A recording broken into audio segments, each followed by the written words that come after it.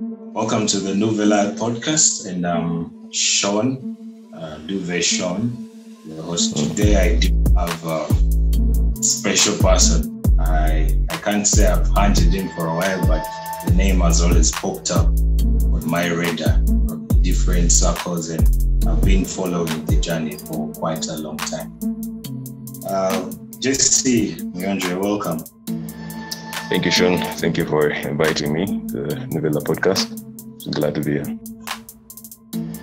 How are you doing? I'm good. Saturday, the day to relax. So yeah, trying to do that exactly. Yeah, sure. And I happen to get you on my schedule when you're supposed to relax. It's a dream. Well, probably you are trying to get that rest, having put out the album, which we'll talk about later on. On the podcast. So to those who do not know JC, who is JC Muyonjo? Man, I'm just a creative. I'm just a musician, music producer, visual artist. And that's the best way I can describe myself. Of course, when you look at those different facets of my life, that's when you can begin to break down exactly what I'm interested in, or what my principles are, or what my outlook on life is. But that is what you'd really start with. I'm a creative. Nice. There are two songs in your discography that I feel personally they give an idea of who you are without you actually saying so. And I think one of the songs is actually one of them is an intro. Okay, one is an intro to your new album, Afrosphere. I'm saying it right? Yep. One of the intro to that project, and then there is a song on your EP, the Chidandali EP. And I think the title track where you say they want me to sing this and that. I feel that describe who you are. You don't want you're a creative who does not want to be boxed. What can you say? Well, what I can say about that is I believe there are no limits. When you begin creating limits or boundaries within which to create, you stop to discover. And I'm also an artist, and I've studied great artists, people like Da Vinci or Michelangelo, and I teach about them as well. And when you see what their curiosity was able to help them achieve, and this was probably in the 16th or 17th century, you start to realize that you need to be a person that is willing to discover new things over time. In your domain, whether you're a musician or not, you need to be the person who's curious enough to push the boundaries and always be on the edge. So when you exist in a society or environment that is trying to curtail that all the time, it becomes frustrating. So that's what Chidandali comes about. And that's how even new genres were born. New genres were born always at the edge of discovery. They're never born within the confines of what people considered safe or mainstream or what we should do. Of course, you don't ignore the zeitgeist, ideally the popular things or popular elements, the music, but at the edge, at the borders of it, that is where new genres always came about. So I'm thinking, you're telling me you have stopped discovering. Of course, there's nothing new under the sun, but you always get from things that already existed. But the question would be, can't we ever create something new? Can't we? Interestingly, yesterday night, I was supposed to have a radio interview, Next Radio. Fortunately, we had the president speaking, so we postponed it. And I remember the top countdown had songs from Uganda from, I think, around 2009, 10, And for some reason, we kept on saying this was like almost a golden age of urban music, because that's the time when Swang's Avenue was really, really in heavy rotation with also a producer like Just Jose. And all these songs, even Rabba Dabba at that time, very, very serious lyricist. They're like, how come we don't have that now? And how come we didn't evolve from that and actually get better? For some reason, there was some regression in music. So it makes you realize that it has to be the artists who intentionally go out and be like, okay, this is what everyone is creating. I'm going to create this because it's important that we're always at the edge of it. And when we're looking back and looking at 2009, 2010, and that's when Swangs Avenue, the songs like Mr. DJ were out in 2008, 2009. Navi was really popping at that point. Like the music was very interesting then. Hip-hop in particular as well was very interesting then. But you look now and you're like, wait a minute, something isn't adding up. And you notice it is not a given that music will develop or become better. A time can come when people will be like, no, this is what we're creating and we're going to stay in this confines. So it has to be the artists who intentionally go out of their way not to align or to conform, but to experiment, to collaborate, in those spaces is where you're going to find something new. That's where something new will be born. And that is why I created Chidandali, and that's really my mindset in general. Journey. Okay, so the journey I began making music. The journey really started in church. I would say church. Watoto. I remember joining a certain group called City Lights. I was probably in S2. I was trained there. I remember we used to do vocal lessons, dance lessons as well. Church is really place for many musicians, Ugandan and abroad. Many of us are bred in church.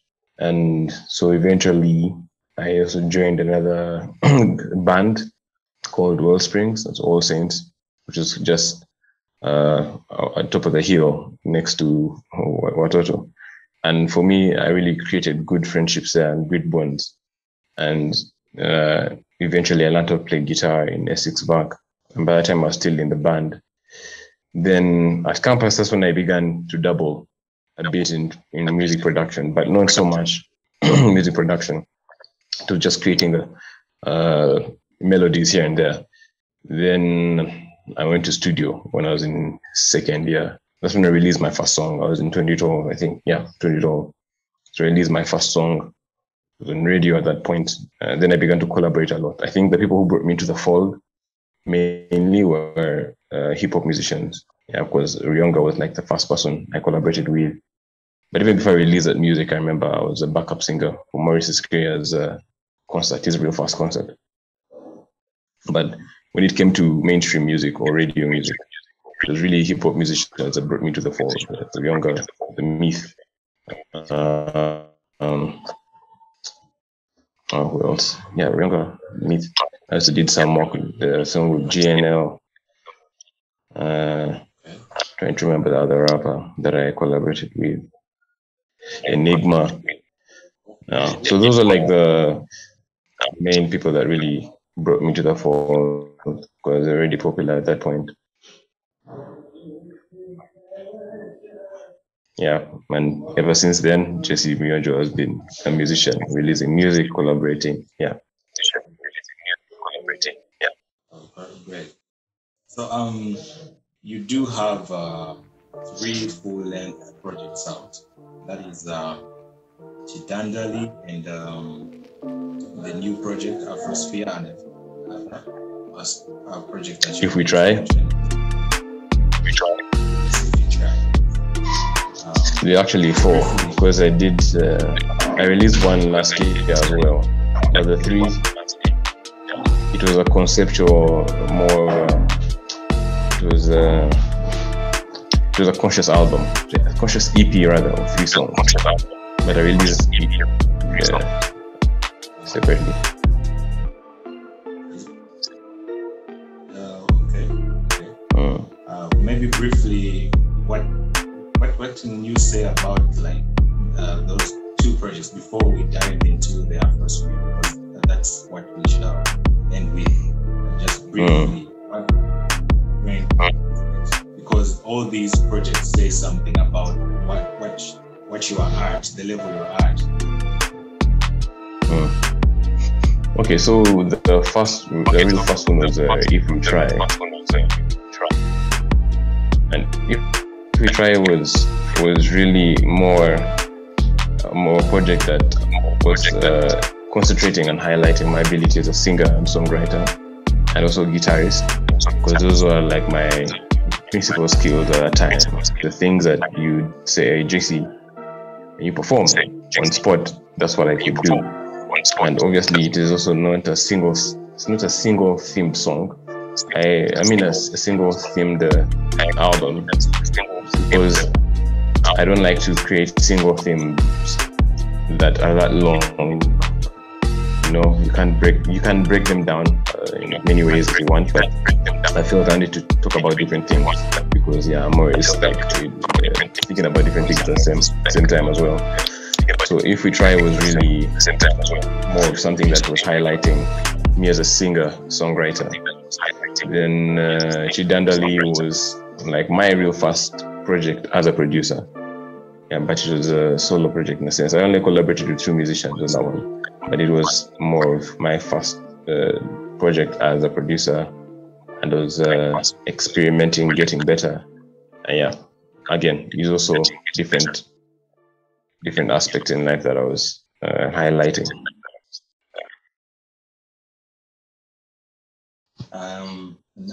Now that you've said you've actually been, trying to do the production as well, and then the artist, singer, somewhere you do some bars there, you rap, sing somewhere there, and I would like to just commend the work on the Chidandali title track, because I noticed it's multi-genre. From one point to another, you move from, and the time when I was listening to it and I noticed, oh, that is trap. Like, okay, how did we get there? So I have to like this. I play back the song so that I track down every single. I think instrument and sound. I noticed you telling me, okay, you are against Chidandali, but low key, this is some hybrid Chidandali. I don't know if that was the intention. Yeah, no, definitely. Actually, the reason why I made Chidandali, as in, if you go and Google Chidandali and see what Wikipedia brings, Chidandali will be described differently from what we understand Chidandali as. And Chidandali is really seen as in a negative view here. But I wanted to get the positive things in Chidandali and address the culture that people have, the mindset that people have. So I got the positive things, the positive elements of Chidandali, because Chidandali is really, if you want you to Google it, you'll find out what Wikipedia says about Chidandali, the different genres that make Chidandali. Chidandali is not bad inherently when you look at the music that inspired it, but the things that Ugandans have been able, I mean, the cast, that Ugandans have when you make a cast and you pour wax in it, and you get that mold that you get stuck in, the ones that Ugandans have let themselves get stuck in, is just disappointing, especially producers and musicians. Because it's at the forefront, we're not seeing people who are doing exciting, creative things. When you look at Nigeria, that is happening, because there's mad, serious competition in Nigeria in the music industry, and every 2 years there is an interesting crop of musicians that comes up because of their competition and their willingness to be at the edge of it. It's impossible to find.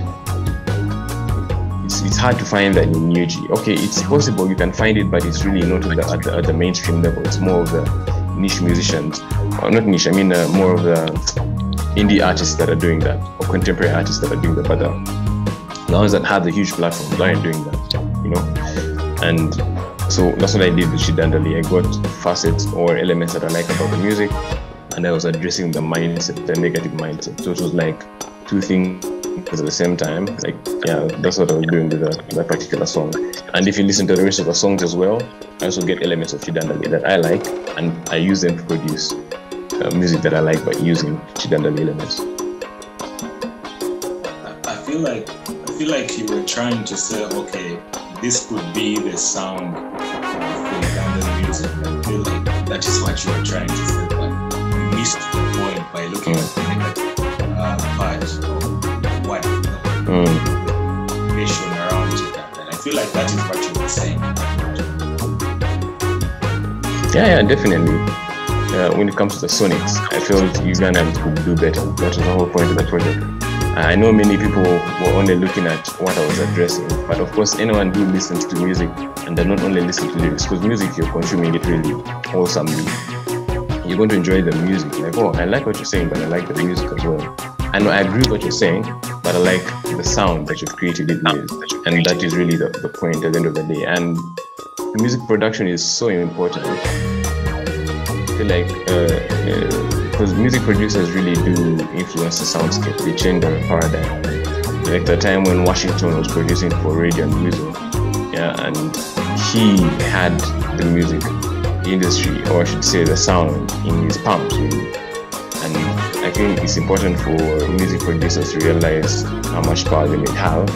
You know, right now we're seeing Daddy Andre is a person who is doing that, especially producer artists. You know, at one point it was just Jose when he was with Swans Avenue. So you influence a whole generation, or you can shift the paradigms just by being a music producer. And that's the thing that I'm really diving into more.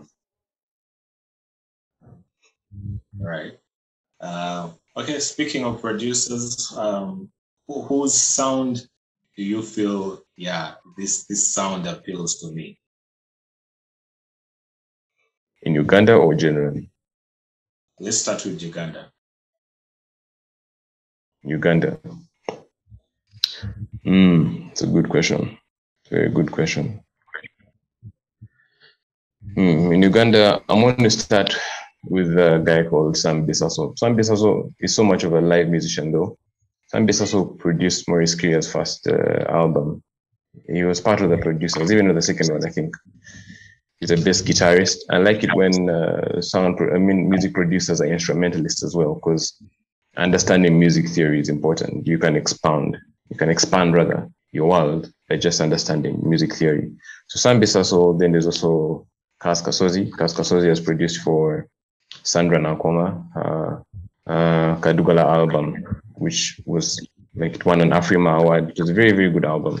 The sonics were amazing. If you play that album in a car, man, it just sounds so good. The instruments, the clarity. So Sam Bisaso, Kaz Kasozi. Now, when it comes to hip hop producers, I would say Ethan. Yeah, Ethan is a very good producer. I like his selection. I like his selection of instruments. Yeah, I like the song he did with Taka HD and Keko Budala. I think it was a very, very good song. Yeah, trying to find another producer. Nelson Muhire is also one of the people that trained me. The guy that is behind Collective UG. The guy that did Amen. Then Abasa. Abasa is a close friend of mine and actually my longest collaborator. I like his melodies. I like his vocal production. I work with him closely. I work with him on every project that I've worked on. So for me, those are serious producers. They're not joking around. And yeah, that is it. Nice. I mean, all the names you've mentioned are exciting. You know? Like I've seen Abasa work. I haven't seen listen to their projects. I think they're amazing producers, and their sound is though I expected to say maybe Baru. I don't know.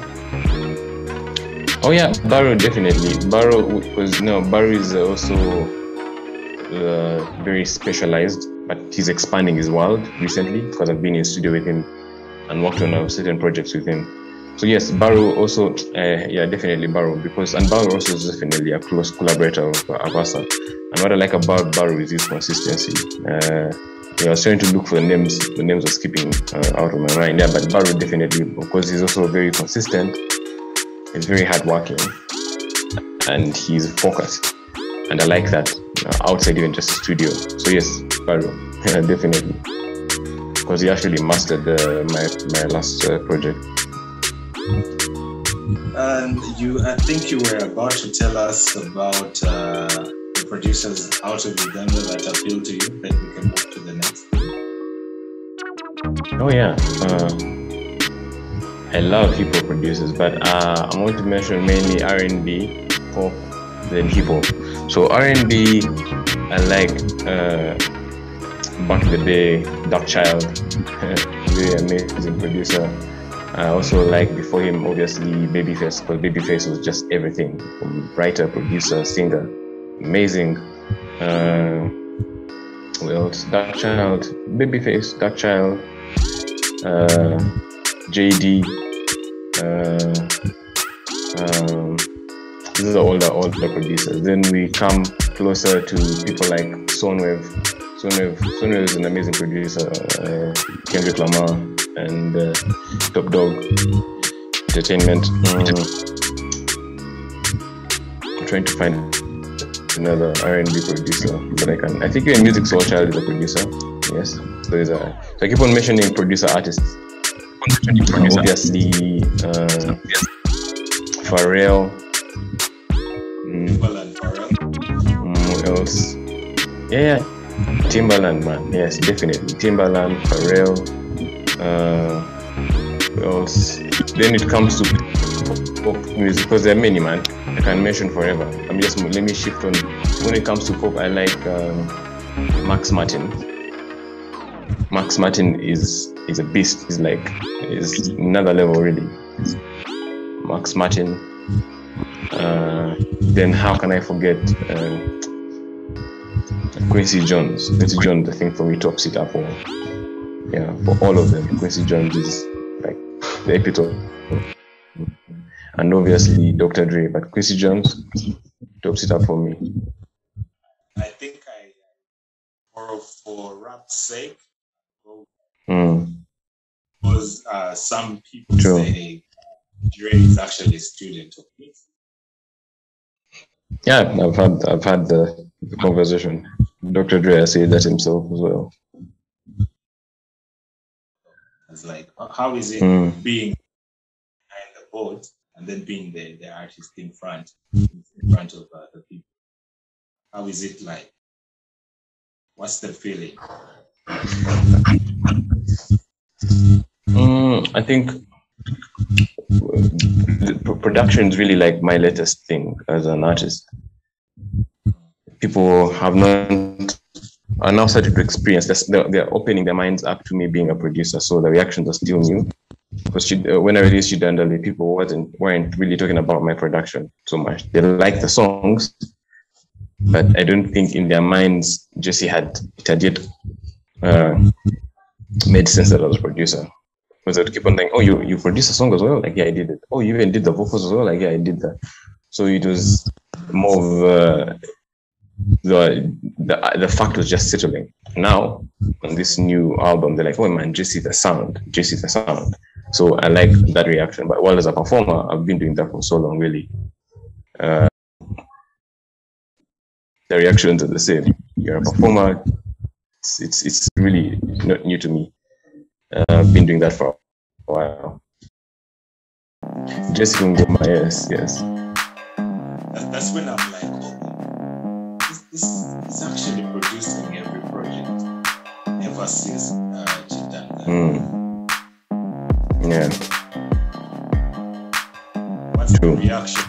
How do you feel like you can get the spotlight being the person creating the sound? Because producers actually play a big role. Contributors to the sound you're trying to influence. And I noticed, as much as you were a singer, I feel like you were a singer with rappers' heart or mentality. I don't know if that's yeah, true. No, man, you're right on the spot. It feels good, man. It really does, because for me, it is a mark of evolution. I believe in evolving all the time. You evolve or you die. In any part of your life, you either evolve or you die. Like, do it to the end. And again, I'm a student of guys like Da Vinci, who was a universalist, who was an architect, an engineer, a musician, a painter. These Renaissance men didn't believe in limitations. And this is hundreds of years ago. So for me, the ability to show that I've evolved, and for people to understand that and to see that, really does feel good. Yeah, it really does. And I'm always waiting for the next challenge. Like, okay, I've done this, what's next? I'm already moving on to the next one as well.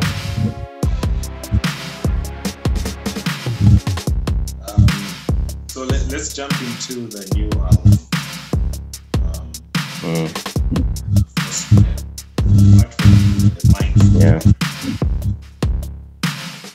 Yeah, Afrosphere. So the word comes from being Afrocentric, and also what was in my atmosphere at that time, in terms of what I'm listening to. The world has had an interesting shift. When it comes to Afrobeats, and Afropop. We have seen them adopt and adapt as well. Adopt it and adapt to it. We've seen how I think it really properly started with Kanye West. I can't even believe I forgot to mention Kanye West as a producer, because he's like the biggest influence, actually. Yeah, Kanye West. So it really started with Kanye West, and when he collaborated with the Nigerian, what's his name, Don Jazzy, and forgetting the other the rapper, Oliver Twist. Yeah, that's when we began seeing a proper shift, of American music starting to pay attention to Afro beats, And man, that was really interesting. That was really, really good, because Kanye West always did it before everyone else, and Drake, of course, followed after that. And when we saw that shift of that song of Oliver Twist, and how these guys were brought into the fold, how Don Jazzy came into the fold to produce on Watch the Throne, then you start to see a real shift later on with JC. Then also saw it with this lady who was part of 50 Cent's group. I'm forgetting her name, when she collaborated with this guy from Congo. Livia, when she collaborated with this guy from Congo, I'm forgetting his name, when they did that song that had a Lingala feel to it. Then eventually you start to see that the world is paying attention to Afrocentric. I mean Afrobeats rather. Then I, however, have been influenced a lot by hip hop and R&B. Like you mentioned, I'm a musician with a rapper's heart. I listen to hip hop a lot. I love rap music. I can rap if I want to. If I say, JC, let's go rap, I will do that. But I'm like, I don't want to delve so much into it right now. So I decided to combine the things that influenced me and the things that are currently influencing the zeitgeist, really, of the popular world music. We've seen Justin Bieber just appear on a Wizkid song. Like, you really now start to notice that African music and African production can't be ignored. So I got the elements from Afropop and Afrobeats and combined it with the things that I love from the very get-go, from the onset, and that is hip-hop and R&B. And that is why you have mainly hip-hop musicians on the album, mainly. And the R&B aspect has me singing, or Lamu. So that is what it really was about. That's how Afrosphere, the name Afrosphere, comes about. The album is an African atmosphere. I find that you made it so brief that I still wanted to explore. I don't know if the intention is maybe in the streaming age, which you can talk about, but like I had it in and I said, you know what, let me do some let me listen to the project once the first time when it drops the other weekend. So I didn't bother look at how long it is, all those details. Normally, I like to listen to music. I don't even want to see the titles. When it's a project, I just want to plug in, then listen to whatever I do. All of a sudden, the project is done, and I'm like, damn.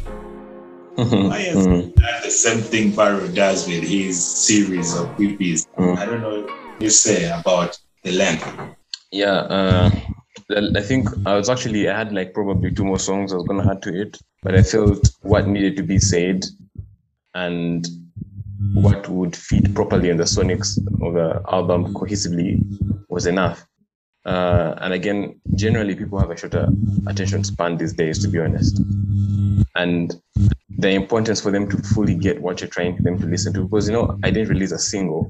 I released it as a project. I wanted people to listen to it as a project. Yes, eventually I want to push particular songs individually, but I wanted them to understand the importance of listening to a project throughout and getting the picture that you're trying to paint, rather than releasing one single and pushing a 16-track album and having some songs never listened to. So, and it's also good to be with the fan base that way. Give them a dose slowly. Eventually, is big enough for them to consume, they are ready to sit down and actually listen to it. And that is why I've been releasing shorter albums or short EPs, really. And also the reason was because you want to make sure that you have no monotony really at one point. Yes, you can tell one person produced it, the sounds are tied in well together. But you want to make sure you don't lose people. So it's a balance, really, because a time comes. Yeah, so that is why I released a short project. Eventually, I'll release at most a 12-track album, but I don't like really having very lengthy albums. I don't see the point. Oh, you didn't want to be a Chris Brown and you release 40 songs as an album. Yeah, and I was just mentioning that I didn't want to be, and Chris Brown has obviously a strategic reason or point why he did that, because Chris Brown is Chris Brown. All those songs will get him money eventually. But if you're not at that level, because the resources that you have to put into making these songs, then it's not free. Yes, I can produce, but I worked with Abasa and Baru, and it wasn't for free, because these are my contemporaries and I respect their craft. I pay them to master, I pay them to mix. Some of the instrumentalists, friends of mine, will come and play. One of them, maybe you pay them because you don't have that type of connection. So, and you're not going to try and get stuff for free. Yeah, so you have to amass resources. And for me, my resources are my skills. I've amassed skills over time, and I don't have to pay my way through everything.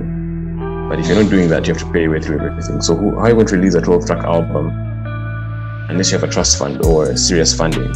And each song is going to cost you seriously, and you don't even have the resources. That's madness. So you either gather the skills to be able to do these things and complement your creativity and pay when to pay, or you go get funding. And this is the thing, being an independent artist, most independent artists are real do-it-yourself types, because you realize that's what being signed does for you. It gives you a budget and gives you an advance to go and create, but you have to pay that back.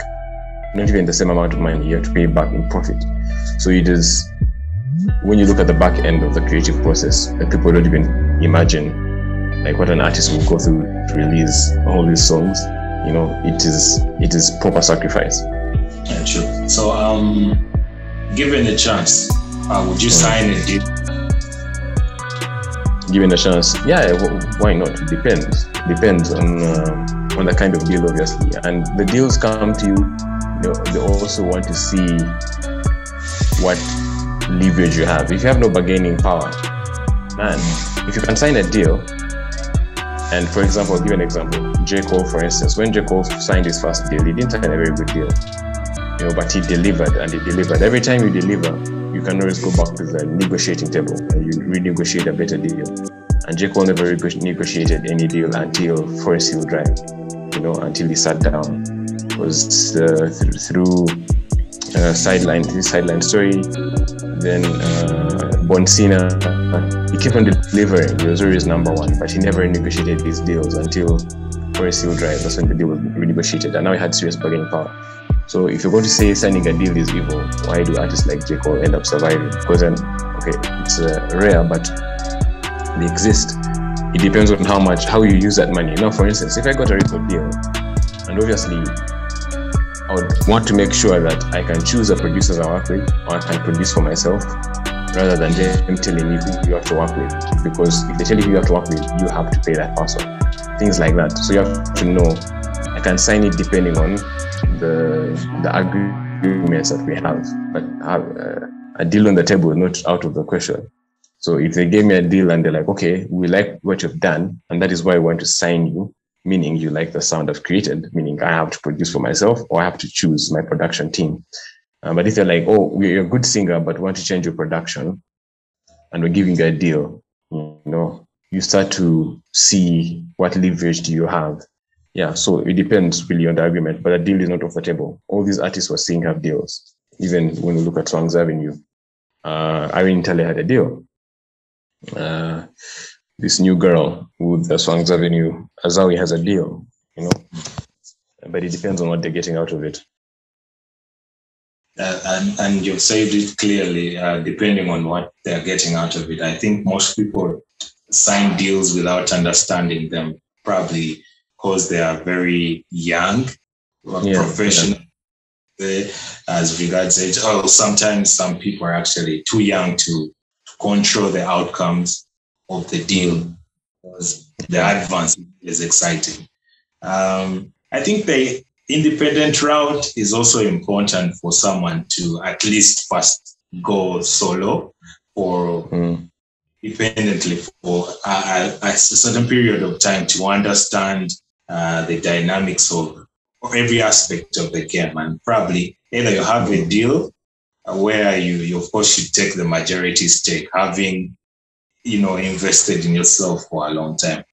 I think for me, my advice would be that, be independent. When a deal arises, have a partnership.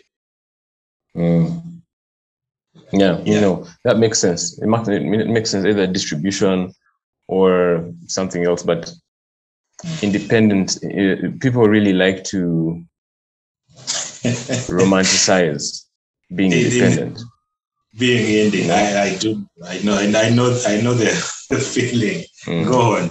And actually, even the word being independent is not even understood in Uganda, because even deals alone are not understood, or having record labels, because the industry is not set up like that. So here in Uganda, people just have sponsors, and those become and many of them don't even understand how music works or how much you have to wait to get your investment back, things like that. So being independent in UG, largely we're all independent. We're all independent, even when it comes to people like someone as huge as who? I don't want to mention names now. The huge artists that we're seeing right now in the mainstream, and they're being pushed. They have no record label. They have these managers here and there. They have booking agents, but they're mainly independent. The question would be, who's funding them? Because money has to be spent regardless. These music videos are free. Who's funding them and who are they partnering with? So I think the conversation here, if you look at it from an American context, it's very different from a Ugandan context. And I think when you talk about independent artists, you should bring it down to the Ugandan context, because who's out there signing Ugandan musicians? No one's doing that. So you're going to remain largely independent, whether you like it or not. So that whole conversation of, if you get a deal, will you sign it? Who's giving you the deal? Is it Sony Africa? If they're going to give you a deal, you have to be as huge as Keko, and on top of that, they're going to bury you as well. So it's funny, yeah. Like that conversation of, if you get a deal, did you sign it?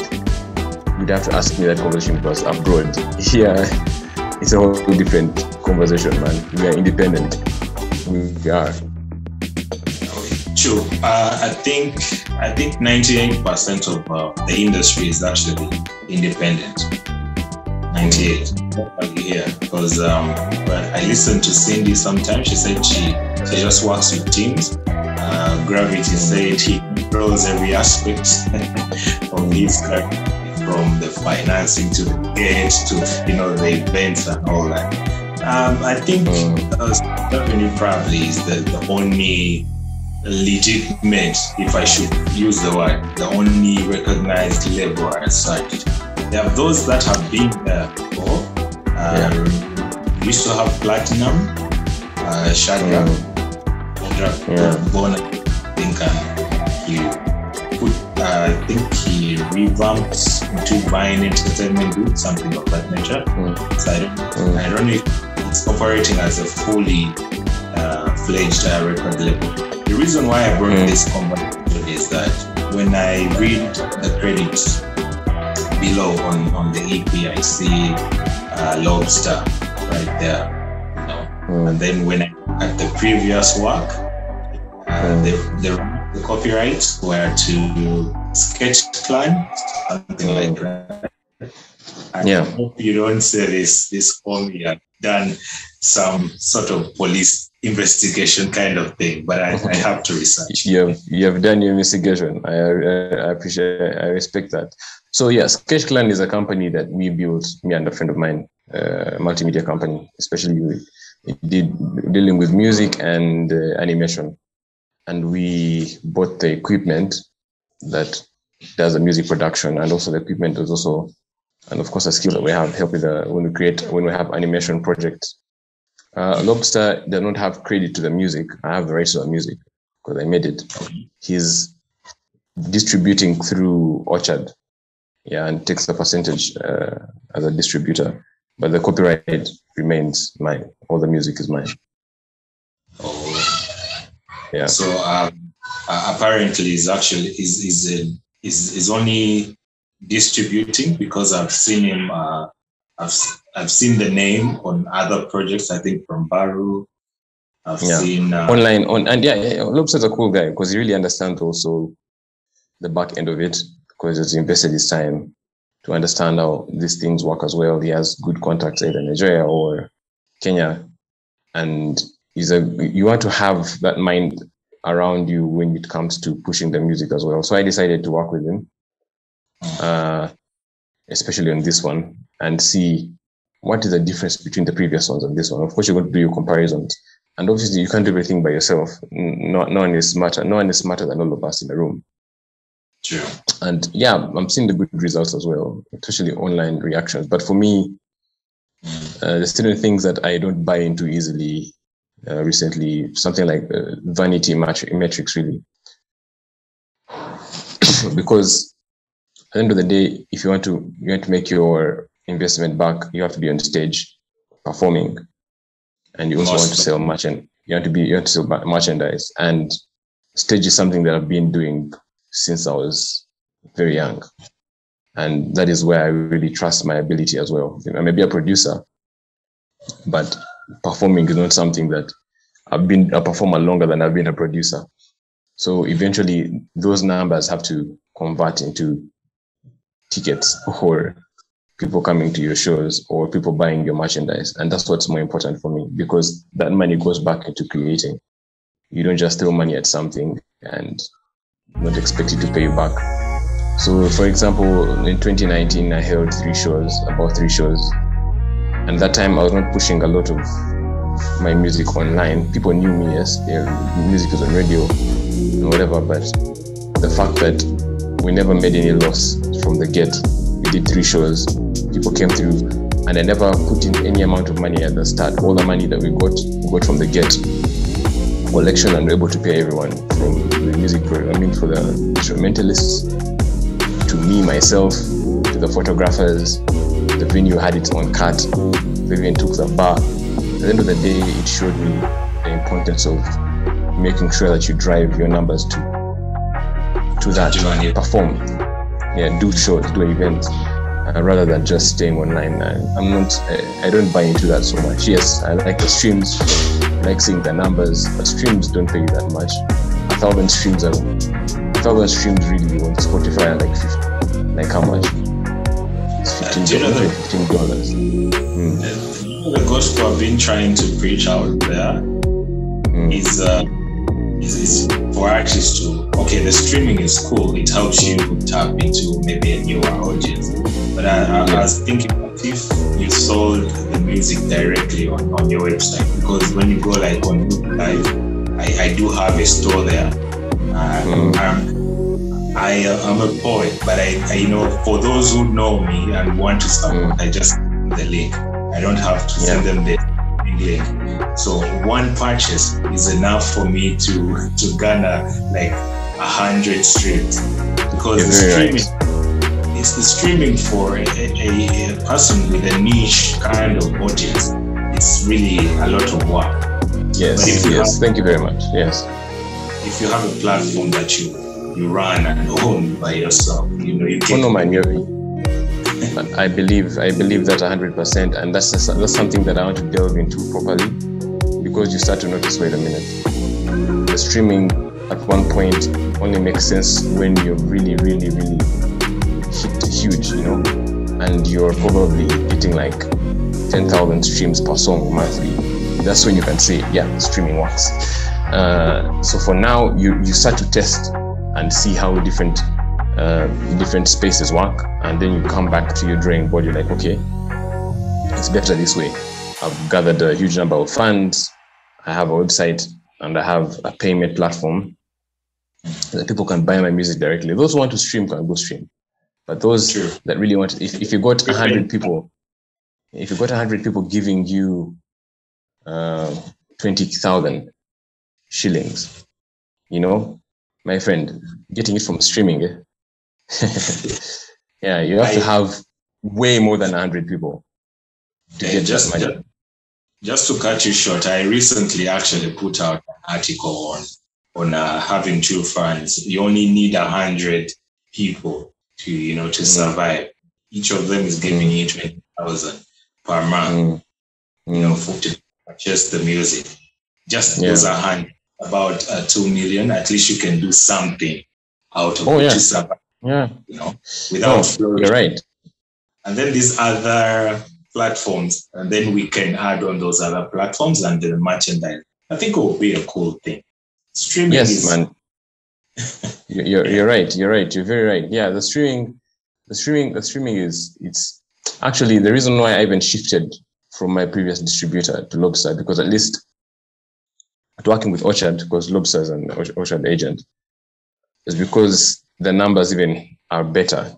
When you're on the other streaming platforms, you're paying a yearly fee, yes, but it's really all up to you.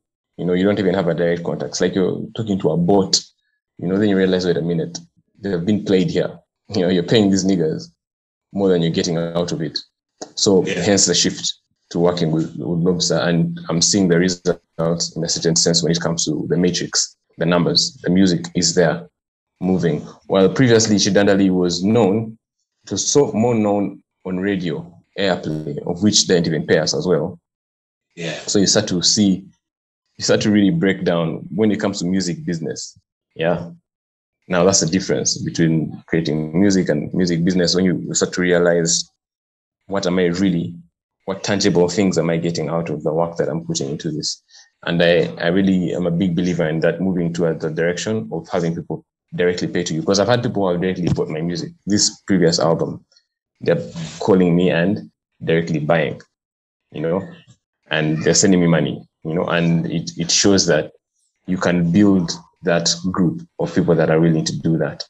So yes, the next project that we work on is definitely that will be in mind. And every project that comes on after that. I remember this guy, what's his name? Forgotten his name. He released his album as an NFT, Tory Lanez, and he has over 10 million followers. And I think he sold each. No, it didn't sell. You could get that album at I think $1, and I think in 2 minutes, is it $1? Because people would buy that music and resell it as NFTs if they wanted, because you own a part of it. He had gone over a gold record amount of sales in 2 minutes, I think, just because he went that route of an NFT. And it shows you, if you build a proper fan base and you consolidate your fan base and you're able to get them to buy your product directly, that is better than relying on the middleman, the streaming app, to get tangible money. You rather put your efforts in that. And for me, that's the direction I want to take. Because again, we're independent, right? So yes, I believe in that. I like the direction. Probably we can always come back some other time, to discuss, the music business. And I like that you're actually following every step of, the trends that can be set. I used to think streaming was everything until, I did a couple of division for a number of people. Like they get numbers, but really when you look at the check, it's not perfect. So so you can't stop the middleman. I've seen independent artists abroad doing the same thing. People like Ryan Lynn was the industry holding. So I think it's a good thing. Yeah, no, I believe in that. Actually, I'm more excited about the next project because now this one is slightly harder because you have so many people that you've collaborated with and you have split sheets and percentages, and because I did all that as well, and people are entitled to their intellectual property, But now the next one is not going to be so much of a collaborative. If it will be very few musicians, probably 3 or 4 at most, and I would prefer really more of JC music. And so I'm going to split the artist and the producer. So here, this is like the project that merged the two so well, or at least has started to do that. Because I want to do more Afrosphere albums eventually, not only this. But with time, I want to step away from being the person who's singing and be the person who produces more. But I will continue as an artist, as a singer-songwriter. Just the same way we've seen One Republic, or the lead singer of One Republic is a producer and he has worked with Timbaland rather. He has worked with Timbaland to produce R&B and whatever, but you can never tell that because he split those two, the artist and the producer. And when you keep on mixing them all the time, the artist and producer, one of them might suffer, the artist might suffer. So that's why I don't want to overly delve into appearing on projects which are so out of the genre that I am known for as an artist, because really I'm a singer and guitarist. So I want to split those two and continue on that path as a producer, but also the path as a singer guitarist, which I really love as well. And that is the one that I'm really going to focus so much on, that your super fan concept. Nice. So actually don't own the super fan concept. I read somewhere, the founder of The Wire, he broke it down to 1,000. So I broke it down for my Ugandan people. 200. To 200. It makes quite some good sense. So probably in the future you can hit me up and we can have conversations, of cutting out the middle. No, definitely, man. I like your mindset. I remember one thing that made me really agree to the podcast is I remember you giving out some advice. I was watching the video on artists and how they should navigate when it comes to emailing particular people. It really shows that you do your research. Yeah, you do your research work, and I appreciate people that do that so much. And I'm definitely going to keep in contact. And I would like to have that conversation better. I want to see what you've done, how you've done it, and I will move in that direction as well. I used to think no one pays attention. That is proof. People listen to the podcast, they see everything. Yes. I know. To you, JC. Thank you. Probably Thank you very much. Any final remarks where people can get the music? The music is on every platform. As long as you type JC Muyonjo, you'll find it. And yes, you stream, because you need to benefit from it as well. And look out for more music. For me, I feel like I've just started. I really feel like I've just started. I'm re-energized that way. I like challenges, and you're going to see me for a long time. As long as God allows me to exist, I'm going nowhere. Sure. And I also encourage people, if you want the album Afrosphere and any other project he has released before, hit him up directly on social media and let the man get the check directly. Thank you. Streaming, yes, we can benefit from it, but if you can't support directly, no problem. It does wonders for the artist. Yes, it does. Unless there is anything else you would like to say.